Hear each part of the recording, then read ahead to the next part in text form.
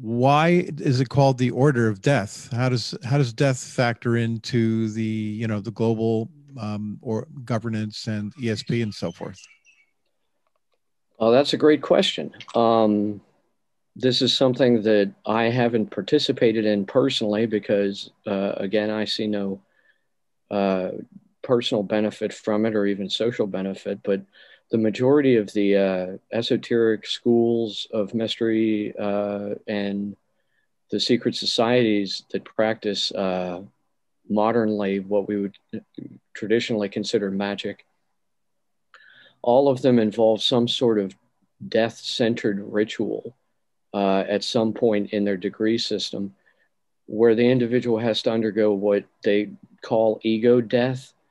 And in many of them, this is forced upon them or even brought about in a surprising way, which is traumatic to the ego.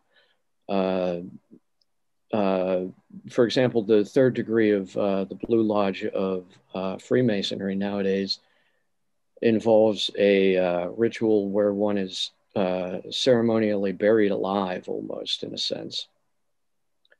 Uh, and this is the purpose of this, the moral of this is to encourage people to meditate on their own mortality and to think about themselves as a finite, a temporally finite being. And to encourage them to think, well, what can I do while I'm here in this lifetime that would help improve the situations that I see? Of course, it's all very ethically ambiguous. After that, how one applies that knowledge and what they learn from that moral. But all of them do have that particular death obsession in common.